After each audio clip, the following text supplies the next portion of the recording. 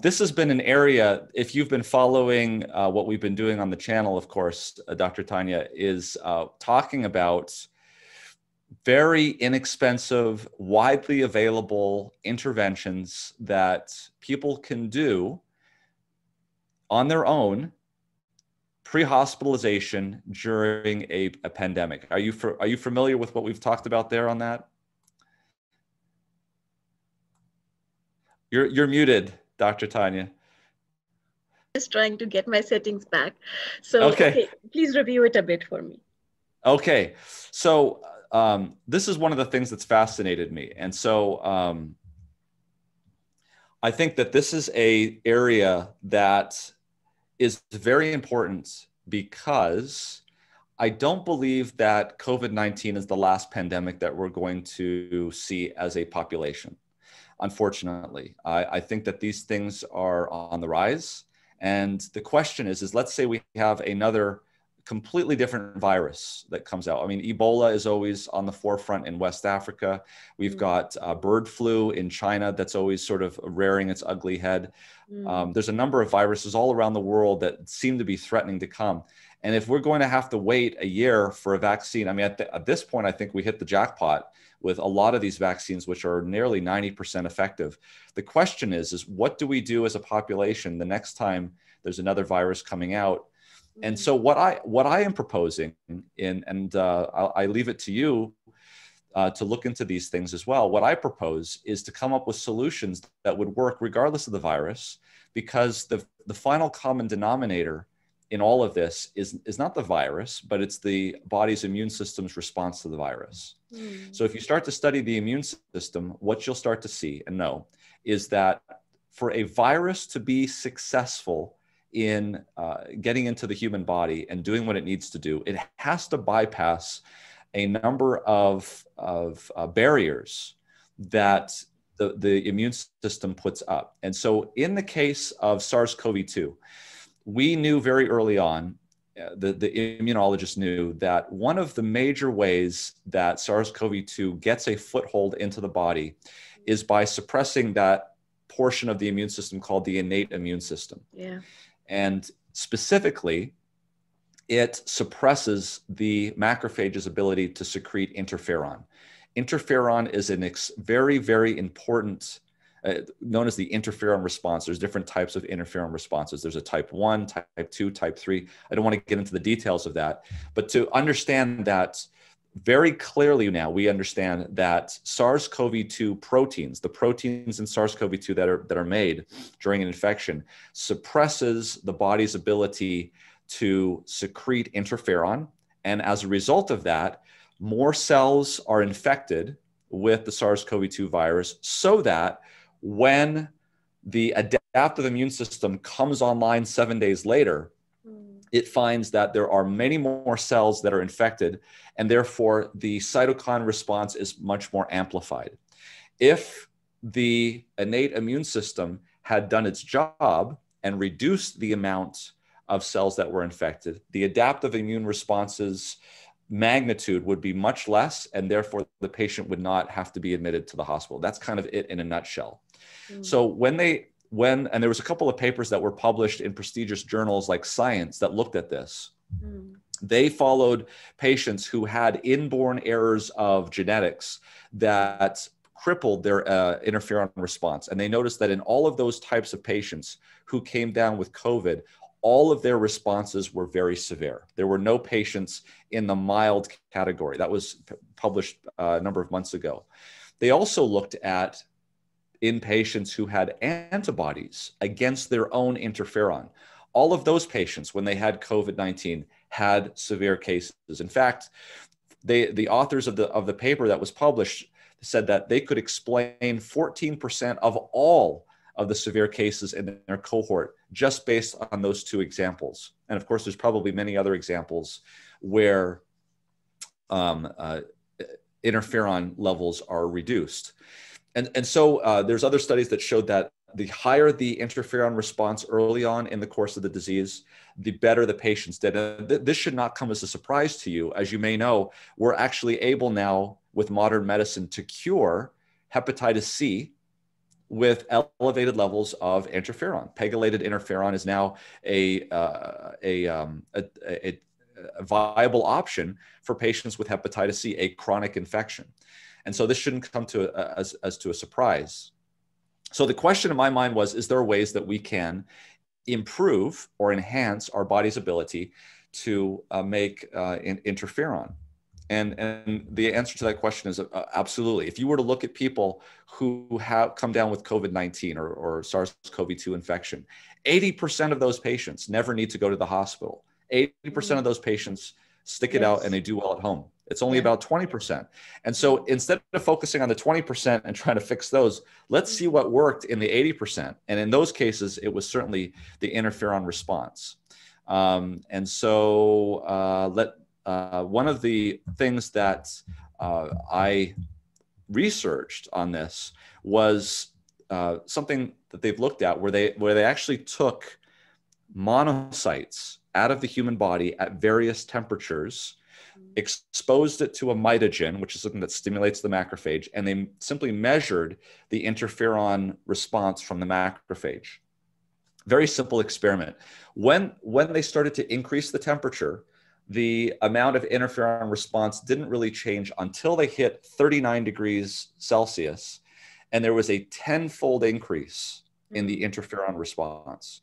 Now, this should obviously make you think about a fever. And so the first thing that I asked my nurses to do in the hospital was, if a patient has a fever that's less than 103, don't treat it. This is something that nurses, at least in our country, love to do, is if a patient has a fever, then that's a number that's not where it should be. Well, we need to give Tylenol, we need to give paracetamol, something that's going to bring that temperature down.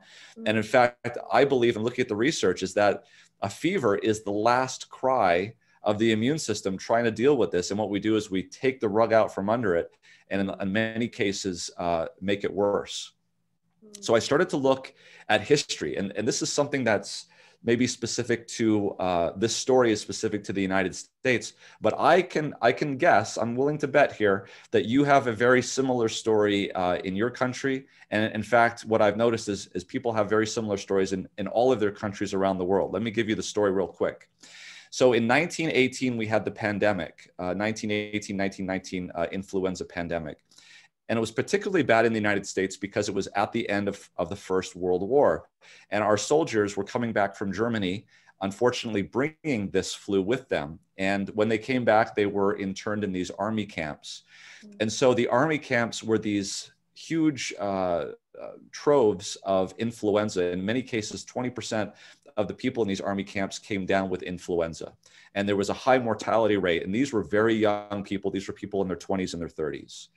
At that time in 1918, 1919, we had something called, we had hospitals in our country, especially in the Northeast, but they were a very different kind of hospital. They're now known as sanitariums. And these were where people would go to get rest. These people would go there to de-stress. They would maybe indulge in some hydrotherapy, things of that nature. These sanitariums were run by a religious organization called the Seventh-day Adventist Church, who strongly believed in, at that time, in natural remedies and in a lot of the things that we actually now have some science to back up. So they believed in sunshine exposure, in fresh air, in rest, and these sorts of things. And so the medical director of one of these sanitariums in the Northeast, a guy by the name of Dr. Wells Rubel, they were treating some of these patients with influenza, and they wanted to compare their track record with those in the army camps. So he looked at the army camps and he found that there was really two phases to this disease. No surprise, very similar to coronavirus. There was the phase where they would come down with the symptoms, fevers, chills, night sweats, and then they would get pneumonia. That was the first phase. And then there was the pneumonia phase to the end when they would potentially die. So he looked at that and he found that in the army camps, that a fairly high proportion of these patients, 16% of these patients, came down with pneumonia. And what was the standard of care in these army camps? It was aspirin and it was the treatment of a lot of the symptoms. But they were inside these army camp barracks. They were not given.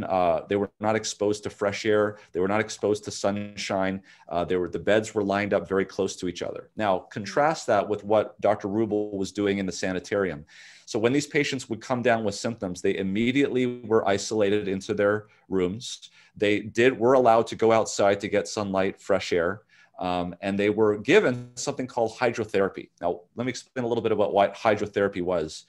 This is where very hot, heated water was used to take towels, and the towels were dipped in this, and they were wrung out, and they were protected with another towel so that it didn't burn the patient. And the patient was wrapped up completely in these towels, essentially to bring up the core body temperature in these patients. And this was done for a number of days, and they were given rest and all of these sorts of things and nutrition. And at the end of that, maybe only about 3%, 2 to 3% of these patients came down with pneumonia. Now, in either case, the army camp and the sanitarium, once they came down with pneumonia, there was about a 50% mortality. This is prior to antibiotics. This is prior to a lot of the advances that we have. And so here you can see that number one, the key was, so at the end of the day, the mortality rate in the army camps was about 10%. And the mortality rates in the sanitariums was close to 1%. So much better treatment. But the key was not after treating the pneumonia, because in either case, the mortality was about 50%. The key was identifying the illness as soon as possible, isolating that patient, giving them, and it's very interesting to me what they were, because they were giving them sunlight, which we know creates vitamin D. There's a whole talk about vitamin D. Number two, they were given fresh air. And we know that most of these sanitariums in the Northeast were not in the cities. They were actually in the country where there's a lot of trees. And science has now shown that there's a lot of phytosides and aromatic compounds that trees secrete that can actually be immunogenic. Number three, they were elevating their body temperature, which was most likely giving a larger interferon response, and then staving off this cytokine storm at the end. So they were doing everything that was right. And nothing that they did in these sanitariums is something that you would have to go to the hospital for. You can do this all at home. You can do these sorts of treatments. And so we've been, at least on our channel, showing people, giving them information. There are a number of organizations out there that have videos of how to do hydrotherapy. You know that the Finns like to go into their saunas, and they have great data that shows that this improves all-cause mortality. And then what I've been talking to people from all over the world, and whether it's Australia, whether it's Asia, I talked to some people from Iran, and they would tell me the same things, that whenever they got sick, their mom would do some sort of a thing of increasing either putting them in bed and making them hot, or I've heard from even some people in the Middle East where they would put them in hot sand. The hot sands of the desert would to heat their body up. But it's very fascinating to me, just teleologically, how every single culture seems to have their way or their version of heating people up when they're having an illness. And I just can't help but think that this is potentially a good way, regardless of the virus, of treating some of these things. So I leave that for you there to think about. Yes. So Sarah had her hand up for quite some time now. Sarah? No, thank you so much. It's my questions have evolved so much. Excuse me. It's coming back to the philosophy topic. Thanks to Tanya, we had Dr. Hoffman with us from UCSC last weekend, and he coined a term saying evolving psychology. And I've been mulling over it because, this is so new. As human beings, we need the human touch, the human contact. And I used to get really angry at those people who were not wearing masks and everything. But now I feel that humanity is at a strange junction, Some people need to have that human touch. So evolving psychology, the anti-vaxxers, the anti-maskers, I've started treating them a little more tolerantly. I thought only the U.S. had anti-vaxxers and anti-maskers. Do you have them there too? Oh, wow. Don't you know Mr. Gates is supposed to be putting chips in our... So Sarah actually lives in the US. So Okay. Yeah. All right. But, well, Texas, so you can understand the level of hate I had when I was going around and all gloved and masked and everything. But you know, even in Pakistan, we had this equivalent Yes. the stuff. chips. When you boil it, and this just shows that when you boil it down, the human nature is transcendent of borders. Yeah. It is.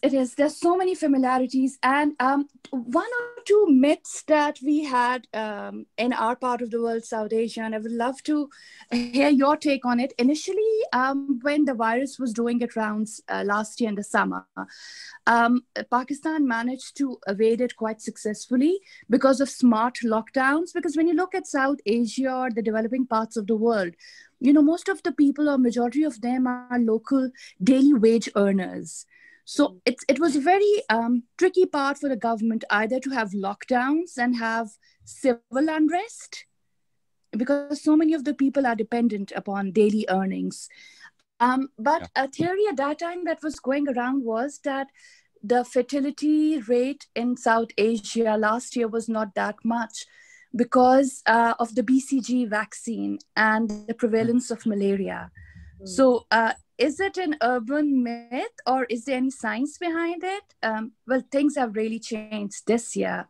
But initially, these stories were going around that we had BCG that's, I think, and the MMR, against tuberculosis and all those vaccinations and the robust immune system because people are crammed together. And so I would love to hear your take on that. And secondly, not taking anything away from the CDC, they resisted the previous administration's attempt to inject bleach in us. So, you know, they did a brilliant job. I hope that doesn't become my adopted land's home remedy, you know, cleaning our babies with Lysol and putting bleach in them. But the point is the CDC 2-3 days back, it says fully vaccinated people cannot spread the virus. And if I remember correctly, 2 days later, they retracted. So like we have some vulnerable population in the house, like kids. So what would your take be on that? Thank you so much. Yeah, boy, lots of good questions there. So I'll just, so I'll say interestingly that that I am also an immigrant to the United States, although I came from Canada. But you know, that's, they say, you know, what's your background? Oh, I'm Canadian. That doesn't say anything, right? Yeah, to us, you all look the same. Yeah, exactly. Well, actually, you'll be interested in to North know America.